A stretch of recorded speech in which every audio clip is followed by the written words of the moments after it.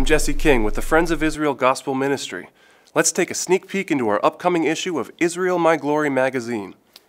Marriage is one of our most cherished gifts from God. He gave us the model for healthy, God-glorifying marriage through His Word, and we find great rewards when we follow His design for matrimony. And the better we understand what God intended for us when He gave us this great gift, the better we'll understand Him and His love for us.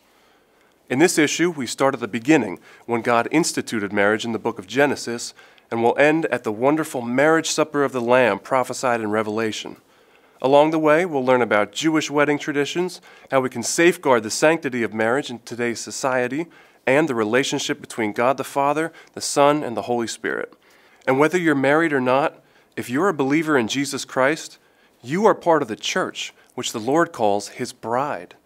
That means you can enjoy a personal relationship of perfect love with the Most High God.